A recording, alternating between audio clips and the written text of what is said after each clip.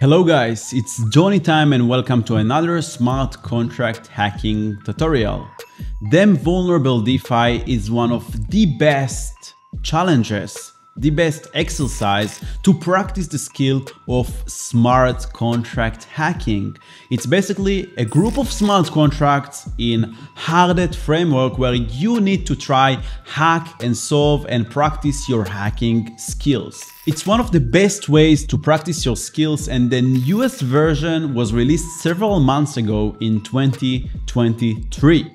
And in today's video, we're gonna learn first what is Vulnerable DeFi, how to get started and learn how to solve the exercises. And I'm also gonna share with you some amazing tips, alpha tips of how to succeed those challenges and CTFs and how to enhance your experience and enhance your learning process while solving these challenges. So without further ado, let's get started.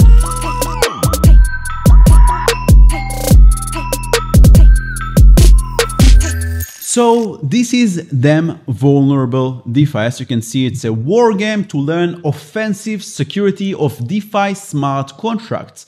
In my opinion, it's better than Eternaut because it's more realistic and you interact with smart contracts that look and basically show you how real DeFi protocols are built.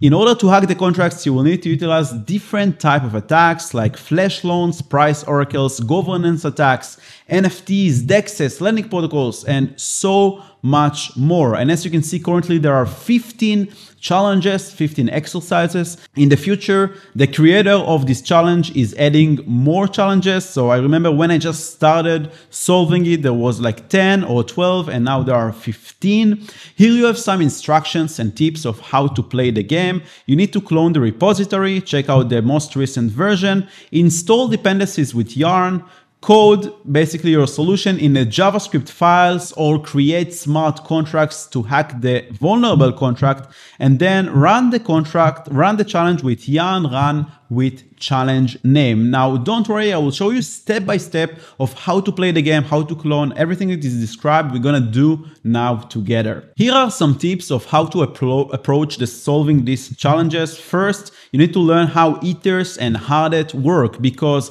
the smart contracts and the repository is based on hardened framework, which means that the smart contracts are written in Solidity programming language, and the test files, the file basically that triggers the transaction to the smart contract and test if you were able to pass the challenge, is in JavaScript. So we need to know both JavaScript and Solidity and ethers and hardened in order to solve the exercises. The second tip is also very important. Basically, they're simulating an environment. They're simulating locally a blockchain, and you have different accounts that send different transactions.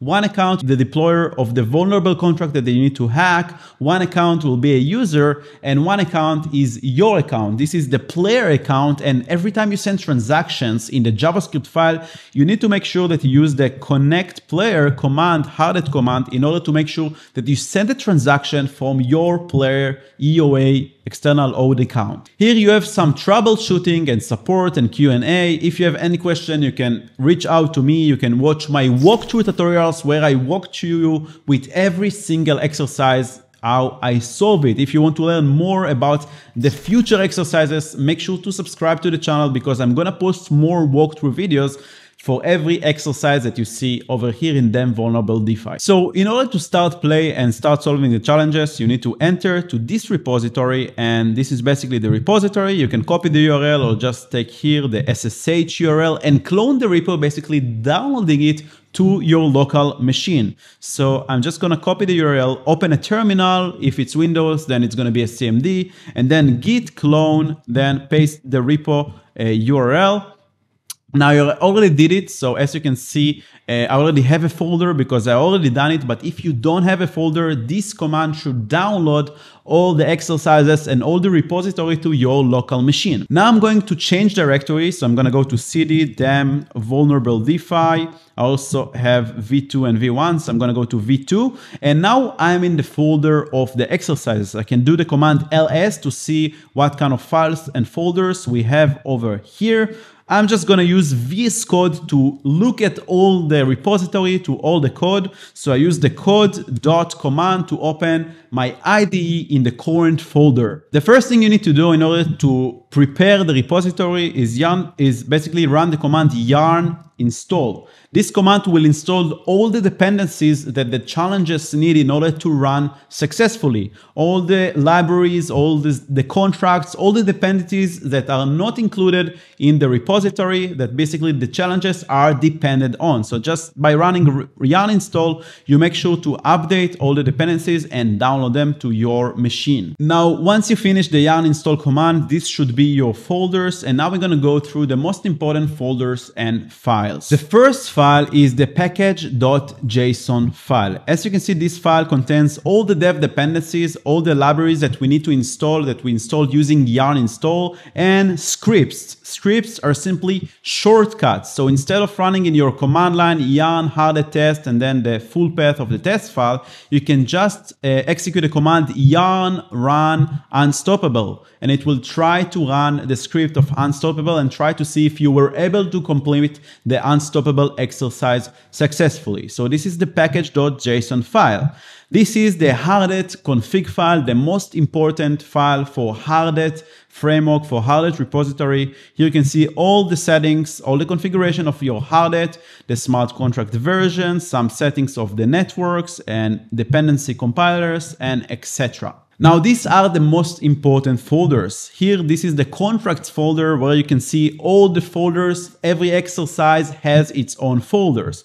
For example, the first exercise is unstoppable. And as you can see, these are the contracts that this exercise consists of: receiver unstoppable and unstoppable vault.sol. These are the contracts that you need to hack and find vulnerabilities and exploit. Now, some of the exercises will require you to create your own malicious smart contract.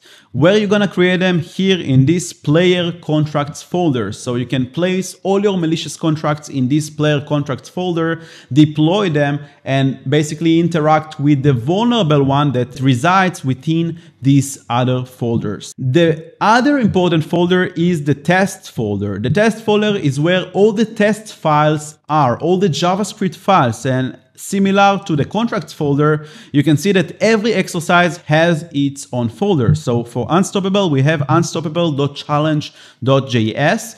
And this is basically all the setup of the exercise.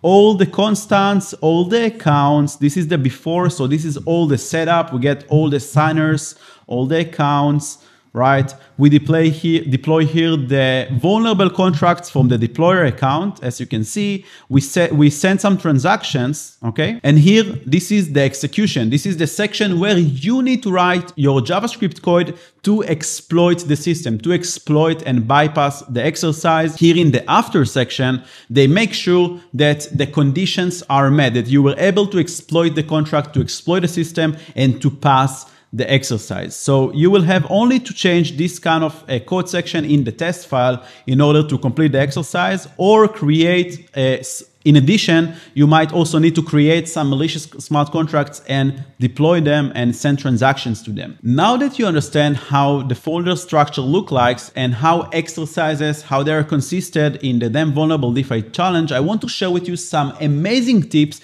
that will help you so much while going through the challenges. The first tip is the most important one, and this is read carefully, read in depth. Go to the exercise and read the instructions. If you're on the first exercise, read it again until you understand what the exercise is about and what are the objectives.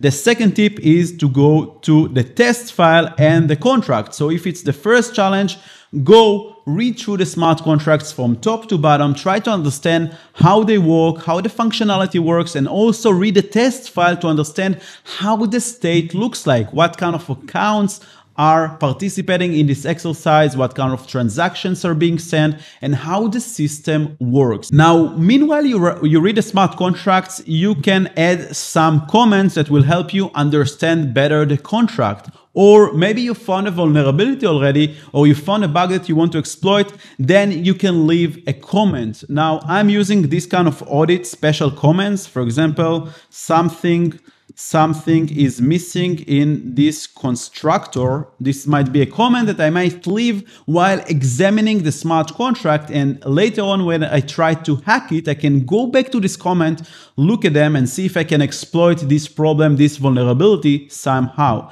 In order to use this kind of special audit comments, you need some kind of VS Code extension that's called Solidity Visual Developer. If you want to learn more about this extension, make sure to watch my other video, search Solidity Visual Developer Johnny Time, and I have a full tutorial about these special comments and this extension that help me to audit smart contracts. Now the next step would be to try to break the exercise, to bypass the challenge, which means going to the test file, trying to complete here the execution part, send transaction, maybe deploy some smart contracts under the player contracts folder, and then trigger them here to the JavaScript file and try to exploit the exercise, the contracts. So you're gonna go to your terminal and run yarn run unstoppable. Unstoppable is the first exercise, and then it's gonna run your scripts, your files to see if you passed the challenge. As you can see, I passed the challenge because here is the solution. I can comment it out, and if you didn't pass it, you didn't complete it yet, then you will see an error, right?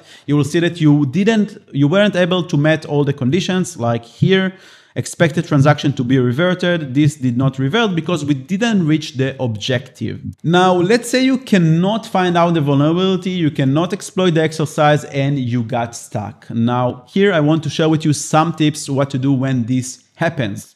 The first thing I want you to do is try harder. Try harder. Sit on your ass and try to think how to hack this smart contract. Why the exploit doesn't work, why there is an exception, why there is an error, until you make it. If you still cannot make it, take a break.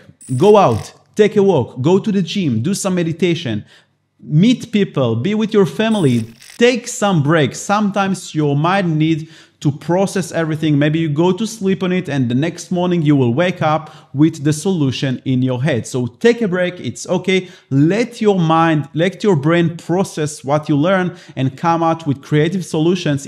Sometimes it takes some time. Now, if you still cannot do it, if you're still stuck, make sure to watch my walkthrough videos. I'm gonna publish walkthrough and solution videos for every single exercise, from Unstoppable to the last one, so you can watch my videos and see how to solve the exercise yourself. That's about it. I hope you will enjoy your journey becoming a smart contract hacker, and if you like this video, make sure to smash the like button and subscribe to the channel. If you have any questions, make sure to ask them in the comments below. I will see you in the next time. Bye bye.